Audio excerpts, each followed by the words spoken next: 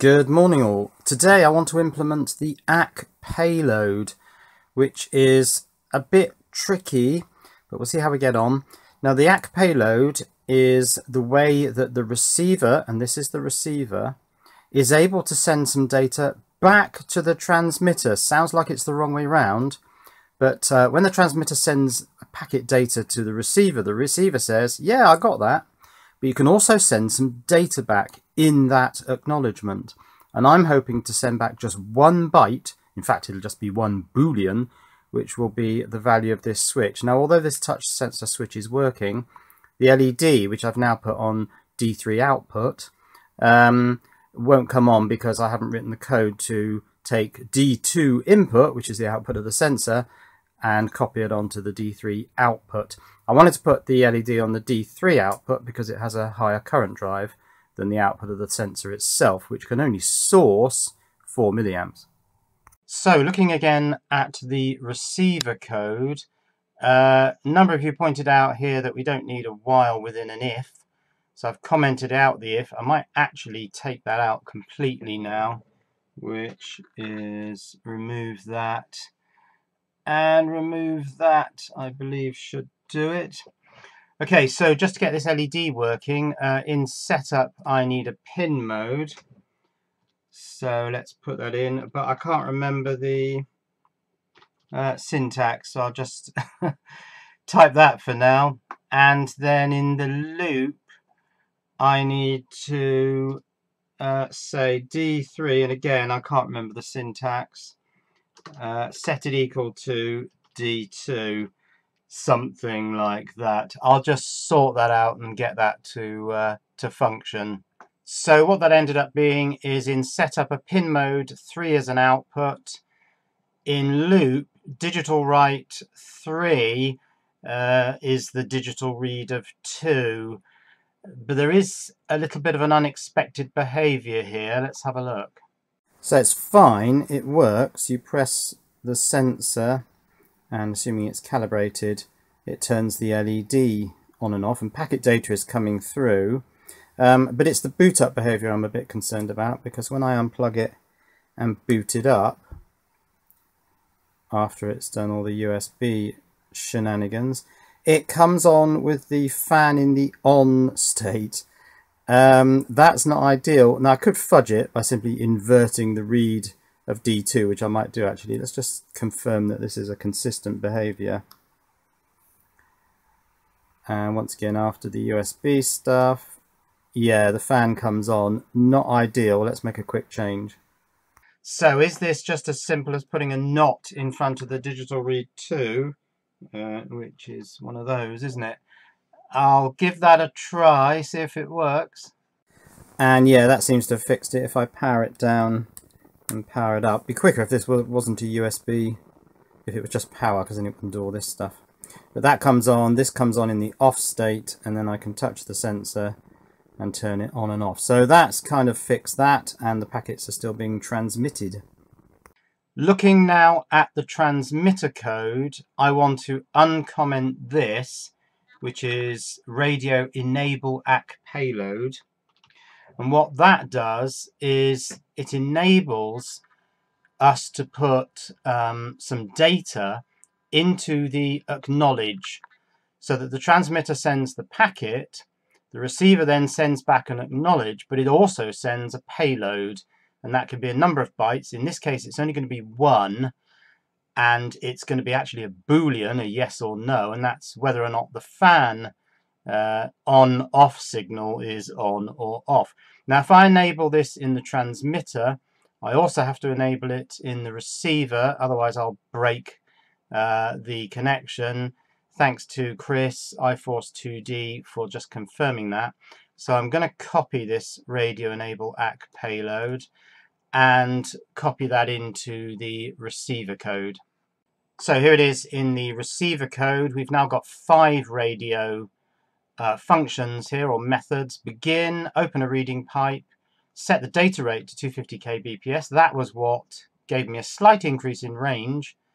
Enable the ACK payload, and that means we can send data back in the acknowledge, and start listening on the radio, because this is the receiver code. And I've got a feeling this is a bit tight to the bottom of the capture now, so I'm just going to do, is it a control minus? Yeah, a couple of control minuses to slightly reduce the size of the font. And on we go. Now I'm just going to have to upload the data, the transmit file, this one into the transmitter, and also do the receiver again, upload them both, compile and upload, so that they both have the ACK payload enabled, and we can then see whether that carries on working. So with the transmitter temporarily connected to my PC, I'm just compiling and uploading the, oh, when it's actually going, I think, yeah, you can just see the lights flickering there. So that's uploaded the transmitter sketch with the ACK payload enabled. Now I will take that off and just power it separately. And let's now upload the receiver code into the receiver. Switch to the receiver code, compile and upload that, and make sure that everything is still working once that's done. So the ACK payload is now enabled on both transmitter and receiver. My switch still works. So now what I need to do is take the Boolean value from the D2 input and somehow wrap it up as a payload for the acknowledge, so that we can send it back to the transmitter from the receiver. Fun. So this is where I need to integrate the ACK payload. Now this is my old wearable sketch from many years ago, and this was done slightly differently. On here, the new one, I had if radio available and then a while radio available inside that. Well, we worked out that wasn't necessary. So now we've just got a while radio available. In the old Maniac bug code, it was done slightly different. It was if radio available, but then there was this while not done, bool done equals false. I don't really understand all that, but it seems that the radio write ACK payload is just this line here. The parameters being 1, a array, but you have to say ampersand array, or you did back then. I don't know whether you do now. And then the size of the array. So we need a new array. Here I think it was 2 bytes. Let's just scroll up a bit. Yeah, int j2, 2-element array holding ACK payload. So that was integers. I'm going to do it as a bool. So I think all I need to do really is copy this write ACK payload line. Let's copy that and put it in my sketch. Now, does it need to be inside this while loop, or could it be outside the while loop? Here it appears to be inside the if radio available. So I think I'll shove it inside for the moment. Let's just poke it in there and create another array. Now I'm not going to call it J because that's pretty meaningless. I think I'm going to call it payload, because that's what it is. Payload, and it'll have to be size of payload. And I'm going to put in a new variable here, but I want a bool payload, and it's an array, but it's only 1 element. So I think it's that. But of course this is going to have to change, because payload, we need some data in it, and it's going to be the not digital read 2. So I think I'm going to have to do this in 2 statements. Payload element 0 will be not digital read 2, and then I want to digital write 3, payload 0. I'll just alter that. Now I was just having a quick look at the original transmitter sketch, and radio write was able to be just I was an array which I've now called packet, but radio read had to be ampersand J, and it's something to do with pointers, and I'm a bit sketchy on this, so I'll leave the ampersand in. J was another array which I've now called payload in my new sketch. So packet is from the transmitter to the receiver, and payload is the thing that goes back the other way. So I'll leave the ampersand in because it was here. I'm just going to compile this receiver code. I can get rid of that, and just make sure that I haven't broken anything by putting in the right ACK payload. Let's just try that. And no, that's not broken. That's still receiving packets, and I can switch my Boolean value to a 1 or a 0, and it should be transmitting that back to the transmitter in the ACK payload. So when the receiver acknowledges that it received the packet with all this data in it, it sends back a payload of just 1 byte containing 1 Boolean of a true or false. Okay, now we need to modify the code in the transmitter. Right, the receiver is on a power bank. The transmitter is on my PC now, but I need a way of seeing on the transmitter that it's getting a copy of this fan on-off digital Boolean true or false. And I found this relay module, and if I hook this up to an output on the transmitter, there's a little LED on here. I've taken the link off so that the relay doesn't pull 5 volts from my PC. I don't really want it doing that. But if I hook this up to D2, I should be able to turn this LED on and off using the ACK payload data that comes back from the receiver. Let's give it a go. So that's connected up to D2. I'll need to define that as an output with a pin mode. I know how to do that now. And then try and get the ACK payload and write it to D2. Let's get back to the code. So now working on the transmitter sketch. This is my original transmitter sketch, and it looks like after doing a radio write, which I've got here in the loop, we simply do an if radio is ACK payload available, and if so, do a radio read into an array. So I'll need to create an array, use this ampersand thing, and then size of the array. Well, it will be 1 byte and it'll be a Boolean.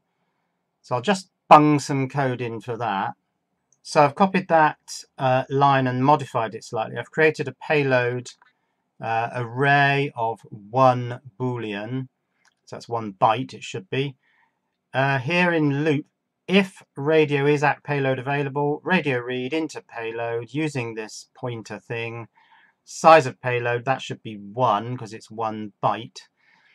Now I need to do something with payload. I need to do a digital write,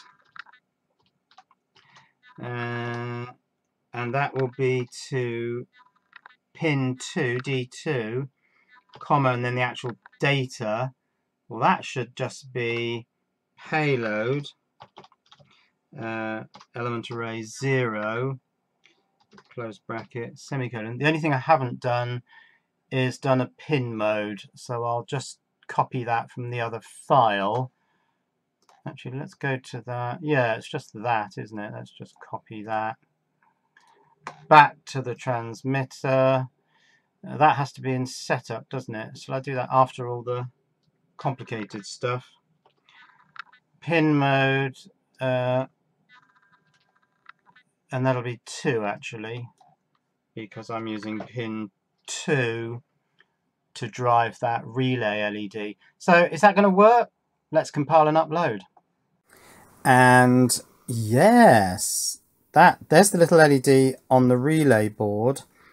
Now the logical sense is wrong. If I turn on that LED, the blue one, this one goes off. There is a bit of a delay, but then I guess it's because the payload is only sent back every time the packet is sent, and it's currently doing that twice a second. Probably a bit longer than that because there's a delay of half a second, and then of course there's the whole loop involved. But yeah, if I turn that on, that goes off, turn that off, and that comes on. So if I put the link on here, I should actually be able to get the relay to click. So the relay is on, relay's dropped out, the relay's back on. Now, as I say, there's an inversion, and I've got a feeling it's here actually, because I think the way this works is that the signal pin on this relay board pulls the LED in the opto-isolator and of course this LED on when this is a logical 0. So I need to do an inversion. I want to keep the inversion here because that was related to powering this up and not having it turn the fan on as a default. But let's put another logical inversion in the transmitter, which of course, from the point of view of this fan switching on and off thing, is actually the receiver. Let's put a logical inversion in there and try and get this the right way around. So is that simply a case of doing a digital write to 2 of not payload 0, the inverse of whatever this boolean is? That should do it, I think. So let's compile and upload that and see what the result is. And well, that appears to be it. So if I press that, then the relay comes on. As I say, there is a delay. Switch off my fan control, the relay goes off. On, off. Now what happens if I power this up? What happens to that relay? Because ideally it won't glitch. Let's connect that. That powers up. Oh, why are we getting no received data? Let's try that again.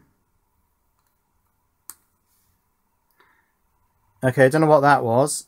And no glitch. That's good. And then turn the fan on. Relay comes on. Turn the fan off. Relay goes off.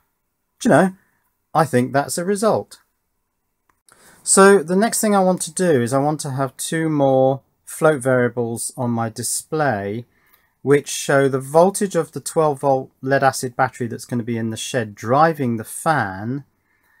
Now I'm not sure about the relay voltage. I might leave that as a 5 volt relay. This is a 5 volt relay and it's actually taking the 5 volts from this connection here, so it's drawing it off the Arduino, so it's actually pulling it out of my PC at the moment. Switch that relay on. So I want the voltage to be shown on here, and also I want the fan current, so I want a voltage and current measuring, maybe one of those INA, is it 219s? 129, I can't remember the number. But yeah, voltage and current on here, because I was thinking of having, when the fan relay turned on, a little symbol here saying fan is on.